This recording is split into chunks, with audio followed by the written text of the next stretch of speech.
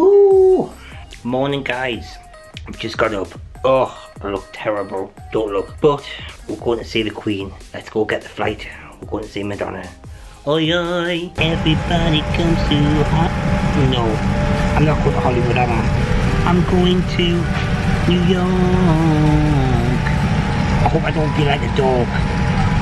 I love Madonna. Guys, you know I love Madonna. That is possibly the worst lyric, dog, ever. I mean, I know it's an American word, but I just don't get it. So, yeah, please don't sing that song, Madonna. Madamex, I'm coming to see you. I'll not be long, pet. So we've just arrived in New York. Literally took a little while to get the bags, but not too long. We're just in the Uber, and I'm on my way. I've arrived in Brooklyn a day ahead of the madamex Madonna show, which is starting. The countdown is on, but I'm a bit disappointed today. I hope the rumours aren't true. The set list, you know, there's always rumours about the set list and what's in, what's out, and today we've heard that Rescue Me, which was in, is now out. If this is the case, there's going to be a lot of disappointed fans again. Just to recap, remember she postponed the actual opening night to this tomorrow. Thankfully I managed to change my ticket. Thankfully I'm here, and it's going to be great, and I'll be excited to see the Queen. So, countdown's begun. Today's the day of the madamex opening night. As you know, if you've been following Madonna, there's no cameras allowed into the show tonight. Controversial, no phones. I think the only good thing we can do today is go to the Madonna pop-up shop and have a look to see what goodies are in there. Guys, we're outside of the Madonna shop. I'm very excited. It's literally just open. Let's get amongst it. Let's have a look.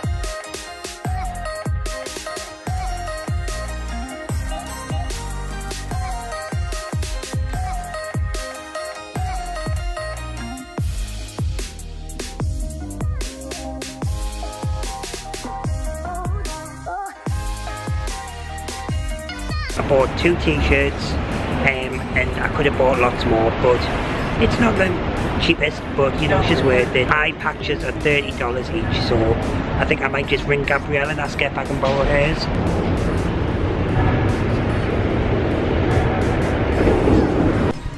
Oh, so I've got a bit of anxiety, I'm not gonna lie. My heart's racing a bit.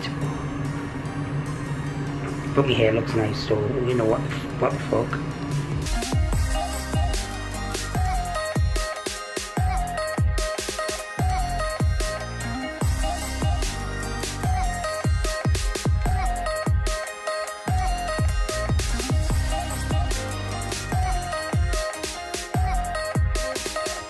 Guys, I'm back.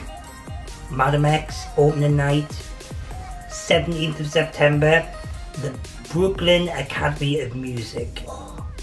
Right, so the time is 1:30. I've just got back to my hotel.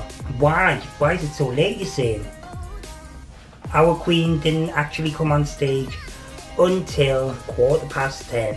Lots of people seem to be running about. Opening night jitters, we'll give her that. Shall we? Actually, I wasn't too bothered. What was weird, but again didn't bother us, we weren't allowed phones, as you know.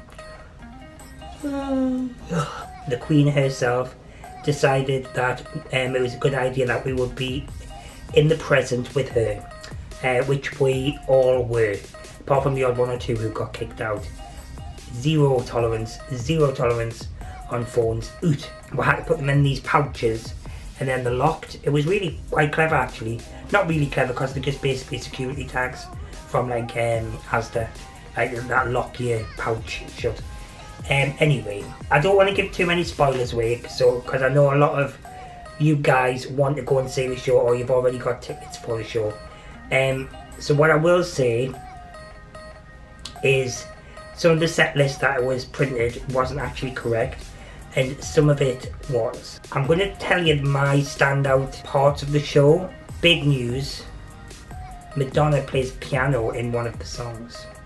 Which song was my favourite of the whole show? It's going to be Frozen. Now, when I heard Madonna was doing Frozen again, I was like, oh, I love the song, but I think she did it on Sticking Sweet Part 2, Drowned World. I need to stop yawning. Drowned World, Art Reinvention, chills. Next after Frozen, Meddling was amazing. 1, 2, cha cha cha. That was another standout. Other pluses, so Rescue Me is not is in the show, but it's actually not a big part of the show. It's a intermission. Is that what they call them? Where, you know, like Madonna was on the stage and when she did it. But it was good. The dancers on that were incredible. So that's something to look forward to. I'm sorry, I'm tired. It's been a stressful day. Like, Crave was the remix version, and it was towards the end, and it was really good. Loved it. There's a few surprises, a few family members. They pop up in a few songs and on the videos. Okay, so these are the parts that I wasn't keen on, okay? The show itself seems really disjointed. It seems like it doesn't flow, which is really weird because, like all other Madonna tours, you know, everything seems to have flown musically, but this, just for some reason, like every song is different. It doesn't seem as though it's kind of got any structure to it. It seems to be like God Control and another message for another song. It's like, it's a bit weird. I can't put my finger on it, but I'm sure you guys in the comments will let me know if you saw this tonight. What did you think? Apart from being disjointed, the set wasn't, you know, anything I haven't already seen on Instagram, but the actual projection was good, really good. And when she sang Frozen, it was amazing. Not a spoiler, because you know, but if you've got tickets down the middle of the theatre, you're going to be happy. That's all I'm saying. Another highlight that was actually a big surprise, I don't know how to say this, but Batuka women were fantastic, and they sang on a few songs, really good. Oh yeah, so there was a guy who Madonna basically befriended his gran, and then anyway she's passed away, R.I.P. And the guy is on the guitar and he is unbelievable. So Madonna sang with him. There was a lot of different influences in the tour, different, as you know, with the album. Did it all work together? I'm not sure. I loved every bit of it. I just don't know if I loved it all together. And I did see Jamie King, but yeah, it was totally different, very intimate. She sounded unreal, really good. And she danced great, you know, but I just think actually Human Nature was really good as well.